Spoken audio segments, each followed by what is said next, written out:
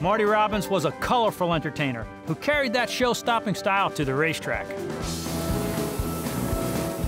As the guys apply his trademark purple and yellow, with each pass of the gun, the car continues to come to life.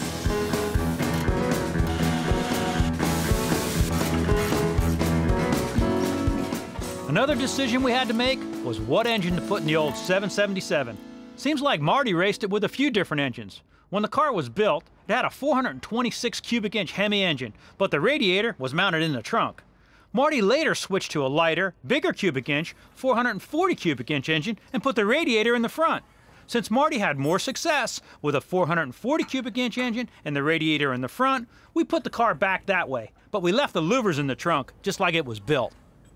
Artist Ken Binkley put the numbers on this car over 4 decades ago, and he came to our shop to give the paint scheme its final touches. Ray Abraham. Ken Binkley. Nice to meet you. Well, I'd have to admit it brought kind of a tear to my eye because, you know, you just don't see this anymore. We tried to really restore it in the fashion that it was, and we saved as much of it as we could. You know, that's Marty's seat, his steering wheel, his pedals. Those are all the real things. You know, the front suspension, chassis, roll cage, the roof. You know, we couldn't save a lot of the body, but a lot of the pieces that were there, we saved. It was pretty rough when we got it. Well, it was beautiful.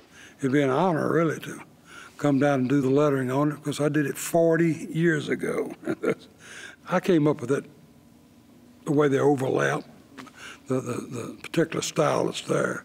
And he just stuck with it. I mean, he really liked that. In fact, he sat right beside me the whole time I was lettering it and talked to him. And he was a very, very personable guy, just a great person to be around. Hey Velocity fans, if you like what you saw, please subscribe to see more great videos.